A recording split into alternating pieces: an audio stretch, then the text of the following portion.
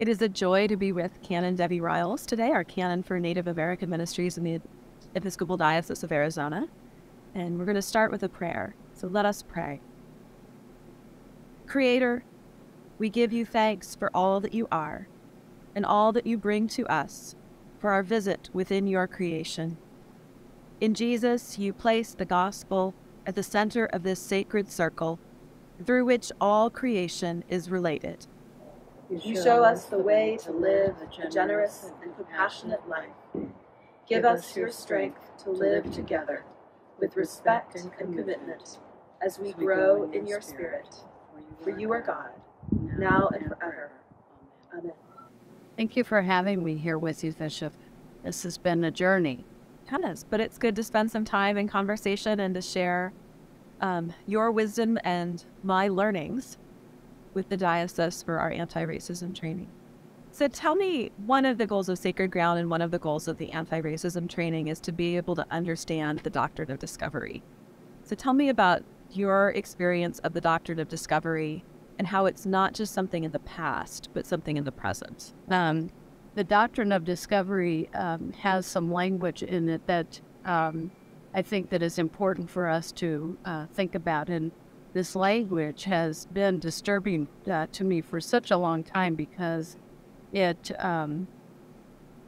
the groundwork, right, for all the reasons why there's so much permission to treat people the way we treat them, and that is the language is plenary power.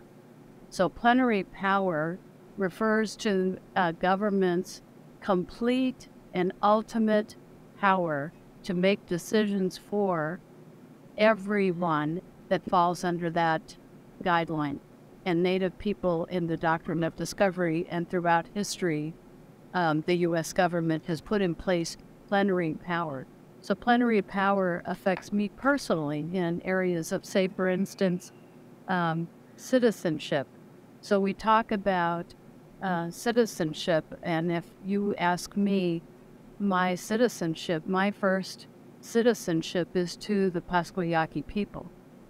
And how does my being Pasquayaqui, how is it determined? So according to the guidelines that have been set by the federal government and this plenary power, they have decided that we are either a tribe or not a tribe based on blood quantum. How much of my blood is Pasquayaqui? And yet, as a Pasquayaqui person, that is not how our tribe determines citizenship or membership.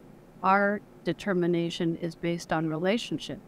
So that's one of the first things. And I always say this because I remember the first time that I heard it, and it just hit me so hard that there are only two places where blood quantum is important, and that's in pedigrees of dogs and in Indians. And if you think about it in terms of that, in our life, in the way that we function, that we're on that level of identity, of who we are. It's based on our blood quantum or our pedigree. So that's one of the very first places. The second are our religious rights. And my, again, oftentimes challenge is trying to describe to people when they say to me or ask me a question like you have in the past, about my religion. My religion is the Pasquayaqui religion. That is who I am. That's how God made me. And that's the values and the principles that I follow. And then, of course, the natural question beyond that has to be, then how can you be an Episcopal priest, right? Well, and that's where I think that we begin to see differences in how we describe ourselves. My being an Episcopal priest is not any different than being Pasquayaqui. It's all the same. You call it different. There are different recognitions and processes to get to that place, but they are all the same. We identify all the same values, the same principles, the same beliefs, our stories of Jesus walking with us. are parallel to those that are written in the New Testament in the Bible. So it's differentiation that somebody else makes, but that I don't personally make, or people in my community don't make. They don't see any difference going to a Baptist church or a Catholic church or an Episcopal church, except the way that the services are done or led or who's in charge and those kinds of things. But other than that, Christianity and being Pasquayaki are all the same. And a lot of tribes will tell you that exact same thing. So Debbie, what steps as an institution would you like to see the church take to address both the systemic racism within the church, but, specifically our witness to Native peoples in Arizona? I think we've already begun to take those steps, and I'm so very grateful for that. The most important piece is recognition. Many years ago, when, General Convention passed a resolution that was called the 3 R's: recognition, remembrance, and reconciliation. We have renewed that resolution. There's been more than a decade. In fact, there have been more than 2 decades of remembrance, recognition, and resolution. And yet there isn't any visible sign that anything has changed. When I came into this position as the Canon for Native Ministry, I met with the first group with the Council for Native American Ministry, and we together tried to decide what would be the most important first step for us to take. We decided upon that, the 3 R's, and adding to it, because we were talking in the diocese about knowing who our neighbor is. Relationship. The second thing that I think is important for us is to work very hard at breaking this pattern that we have in the church of taking care of the poor Indians. And I say that, and I know it's hard for people to hear, and when I meet with people in congregations and I talk with them and they want so desperately to reach out, particularly recently in this year when we've had the COVID pandemic and there have been such huge needs. People want to do something, and that's great. But if that's the only thing that people want to do, then it becomes a problem. So the way of understanding that a relationship goes both ways, everybody has something to give and everybody has something to get. That's right. And what would you like to see the Episcopal Church in Arizona doing to heal some of the wounds that are still open? I think this is the hardest part for us, because it may take us for a while to be able to get to a place where, as we noted in doing Sacred Ground, having those conversations and letting people talk about their feelings is an absolute necessity in order for us to find healing and reconciliation. Again, our first steps in recognition, forming relationships, and finding ways to relate to each other is a good step, but at some point there has to be some conversations with people who have been deeply affected. I remember a few years ago we talked at a gathering at the cathedral, and Dorothy Saucedo was talking about her experience with the boarding school.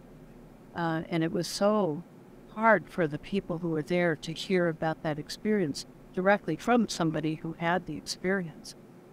But yet I believe that those people, many of them that I still recall being at that meeting, are still active in the diocese and Native ministry because they were moved to know something more than what they know. So I'd like to see us continue to find ways to have those difficult conversations with people. Why don't you describe a little bit the Council for Native American Ministries? Because I will say, as the bishop when I moved here, I wasn't sure if that was something that I, as a white person, would be invited to participate in. So if you could explain that, I think it might help raise the profile a little bit. Whatever we do should be reflective of Native values. And that's where the idea of the Council for Native Ministry was born, because most Native entities that have organizations, we'll call them councils, councils of advice, councils of reference, councils for governance, councils of elders. So we call ourselves the Council for Native American Ministry. We also said that this diocese needs to honor Native ministry in a way that is all-inclusive, which has been the basis of all of my ministry development over the years. And that I have this little thing that I say, I don't check anybody's Native card at the door, and I don't check their Episcopal card at the door. Because if they're there, they need to be there, and whatever drew them there is not for me to question. So we are open. The diocese is made up, the Council for Native Ministry is made up of members of our congregations, both Native and non-Native. We have people in our congregations who are not attending the council meetings but are active in Native ministry in their congregations, and so they've decided to send representatives to the council rather than all of them showing up, that they'd all be welcome. And we have Native people who are not Episcopalians on our Council for Native American Ministry. So it is open, and it is our attempt, again, to continue to live into the 3 R's with the 4th R relationship. One of the things that the diocese does very well in some places and less well in others that I notice as the bishop, since I go to all of our different churches, is the acknowledgement of the people of the land as part of the prayers of the people on their bulletins and on their websites. How does it make you feel as a Native person when you hear an acknowledgement in worship or, on a website or in something like that?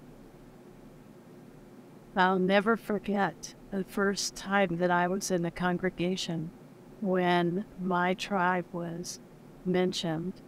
And I was there not as the leader of the worship, but attending a diocesan event, and they had written it into it. And I felt so good and noticed, and like I was really present. My whole self, all of me, not just the Episcopal priest side of me, but the Pasquayaki woman I am.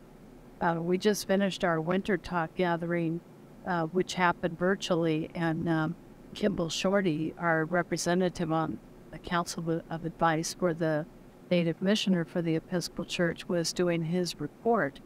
And the first thing he mentioned to everybody was our diocesan convention. He said, I'll never forget that diocesan convention. He said, when our bishop opened the convention by recognizing the traditional people of the land.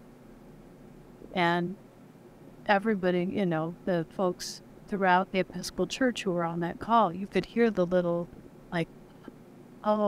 that feeling of, it's hard to describe when somebody tells you they see you for the first time. One of the things that you and I have talked about sometimes is that you feel invisible. I not only feel invisible, but I also still experience shame by people in congregations or places that I go in the diocese if I stand out. So I will always get comments. For instance, you notice when I go places, I dress obviously that I'm Native. And I will hear people will say things to me like, I love your costume. I've had people say to me, okay, now we get you're Native. Now let's get on with things. It's that kind of feeling that it's not okay to be who I am, and it's not okay to make sure that you know who I am. So it's very easy. And those situations, when we think about historical trauma, we talk about it a lot in our Native circles.